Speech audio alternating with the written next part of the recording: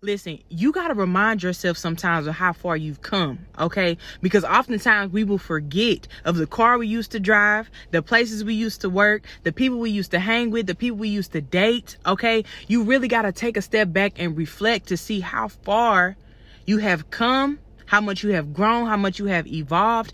Because in this world of social media, right? The more we see, the more we want. The more we see other people have, the more we think that we need, right? When in reality, you have everything that you need. God has placed you and put you exactly where you're supposed to be right now. So in this moment, in this season, let's focus on gratitude. Let's be grateful for all that we have. Let's be grateful for how far we have come.